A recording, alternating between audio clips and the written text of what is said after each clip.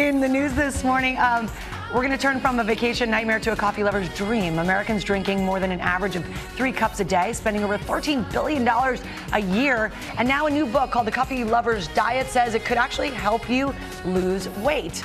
Mara Schiavocampo has more on this. Good morning to you, Mara. Hey guys, good morning. This could be great news for coffee lovers. This book saying that doing this, just drinking a cup of coffee, could be the best thing you do all day. Adding it won't just make you more alert, it could also wake up your diet too, burning fat, helping you stay satisfied, even boosting workouts. But is this the right diet for everyone? Well, we hit Joe, New York to find out.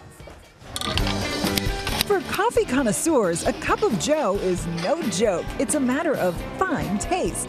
You say that coffee is the new red wine. Well, it's the new red wine because there are more taste elements in coffee than there are in red wine. Just this tremendous number of aromas.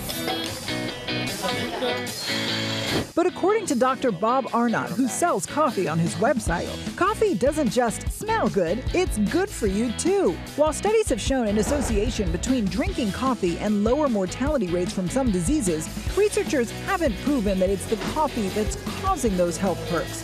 But Dr. Arnot says Java can jumpstart weight loss and recommends adding several cups of coffee to his low-calorie balanced diet.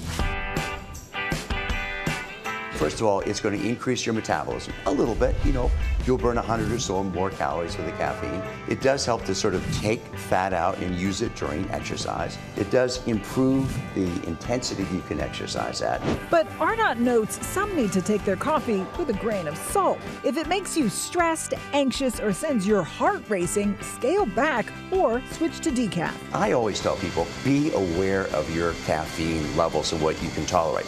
Still, for those who can handle it, Arnot says the biggest coffee boost will be to your mood.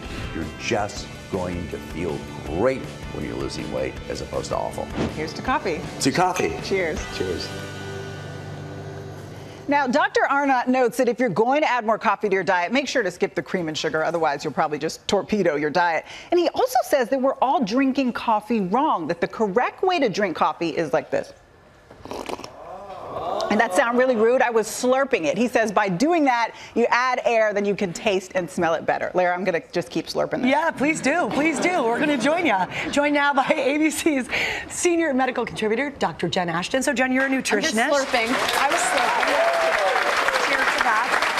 The book actually argues that coffee is a good idea for this weight loss program. Agree? Well, it depends. Not so fast. I mean, full disclosure, I'm a huge coffee fan, but when it comes to diet, it's important to remember the evidence clearly shows any diet can work in the short term. The key is maintaining those success, that weight loss after the 2-year mark. And so if you're talking about drinking black coffee, which basically has no calories, I say bring it on. If you're talking about, you know, mine is like a lot of half and half with a little coffee, and then you add some sugar, you can, as we just heard, definitely derail. Cream.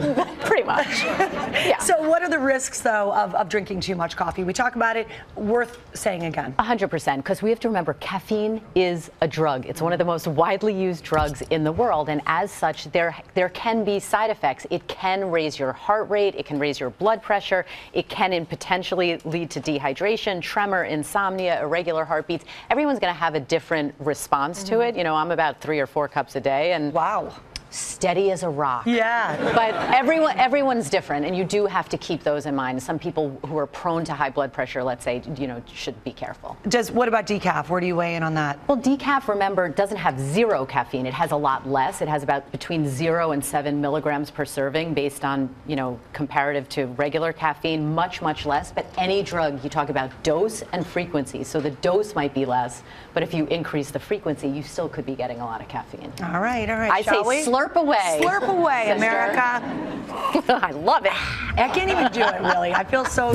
My mom is scolding me over the TV. We're gonna cheers.